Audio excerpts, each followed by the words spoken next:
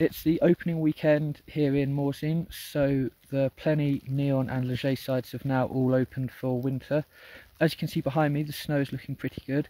If you've been down in Morzine during the week, you might be surprised to see that because it's been raining quite a lot. My barometer has been stuck on stormy for about a week or so, although it might actually be broken, I'm not sure.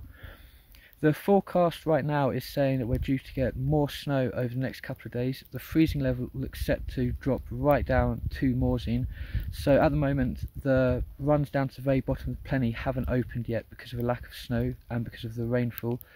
But hopefully they'll get a good covering of snow and they'll be able to open quite soon. There's still loads to ski at the moment though. If you head up Plenny, you can head over towards Neon and Leger where conditions are a lot better due to the fact they're a little bit higher up. And so if you're coming out this week, you should get some really good snow, and I think it's set to clear up by Wednesday, so maybe you'll get some sunshine and some fresh snow for Christmas Day, so fingers crossed for that. It should be a good week. There were a few sunny days earlier on in the week before Morzine had opened. This is up in Avoriaz.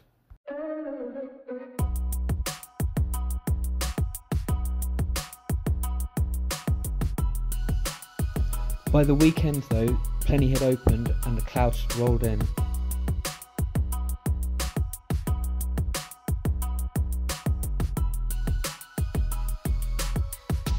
Despite the rain in town, it kept snowing higher up the mountain and the snow on the piste was excellent.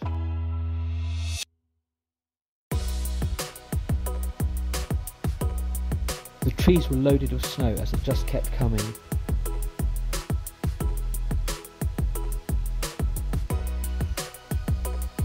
Due to its slightly higher altitude, Leger looks to have got more snow than Morzine.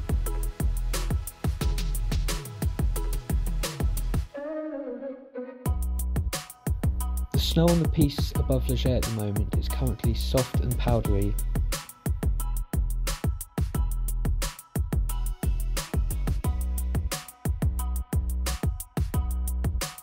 The snow kept coming overnight on Saturday and all through the day on Sunday.